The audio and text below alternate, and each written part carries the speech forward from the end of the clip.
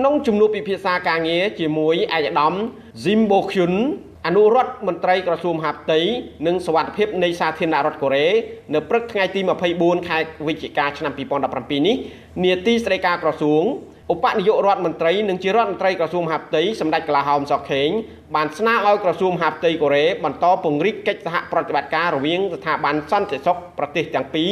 ឲ្យកាន់តែខ្លាំងក្លាបន្ថែមទៀតសម្ដេចកលាហោម សុក ខេងបានគូសបញ្ជាក់ថាការពង្រីកនិងបន្តអនុវត្តកិច្ចសហប្រតិបត្តិការរវាងក្រសួងមហាផ្ទៃកម្ពុជានិងក្រសួងមហាផ្ទៃនិងសុវត្ថិភាពកូរ៉េនេះគឺតាមរយៈកិច្ចព្រមព្រៀងដែលភាគីទាំងពីរមានរួចហើយក្នុងពេលកន្លងមកនេះរដ្ឋមន្ត្រីក្រសួងមហាផ្ទៃកម្ពុជាបានឲ្យដឹងទៀតថាបច្ចុប្បន្ននេះរាជរដ្ឋាភិបាលកម្ពុជាបាននឹងកំពុងធ្វើកំណែទម្រង់រដ្ឋបាលសាធារណៈការងារកំណែទម្រង់វិមជ្ឈការនិង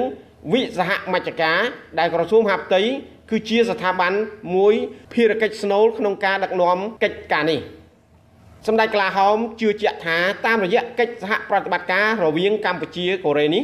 នឹងផ្ដល់ជាធាតុចូលនៅបទពិសោធន៍ល្អៗក្នុងការបន្តពង្រឹងនិងធ្វើឲ្យជោគជ័យកំណែទម្រង់វិមជ្ឈការនិង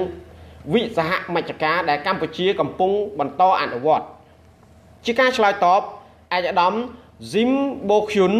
អនុរដ្ឋមន្ត្រីក្រសួងមហាផ្ទៃនិងសុវត្ថិភាពនៃសាធារណរដ្ឋកូរ៉េបានវាយតម្លៃខ្ពស់ចំពោះកិច្ចសហប្រតិបត្តិការរវាងប្រទេសទាំងពីរនាពេលកន្លងមកឯកឧត្តមថាតាមរយៈដំណើរទស្សនកិច្ចនៅកម្ពុជានាពេលនេះបានរៀបចំនៅវេទិកាកិច្ចសហប្រតិបត្តិការកម្ពុជាកូរ៉េស្ដីពីរដ្ឋបាលសាធារណៈដើម្បីចែករំលែកនៅបទពិសោធន៍ល្អៗពីសំណាក់មន្ត្រីកូរ៉េដល់មន្ត្រីរបស់កម្ពុជាឯកឧត្តមបានកោតសរសើរចំពោះការដឹកនាំរបស់រាជរដ្ឋាភិបាលកម្ពុជាដែលបានបង្កើតឲ្យមានទំនាក់ទំនងការទូតល្អរវាងប្រទេសទាំងពីរ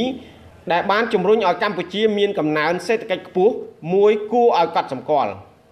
គួរបញ្ជាក់ថាក្រោយបញ្ចប់ជំនួបភាគីទាំងពីរបានចុះហត្ថលេខាលើអនុសារណៈនៃការយោគយល់គ្នារវាងក្រសួងទាំងពីរផងដែរ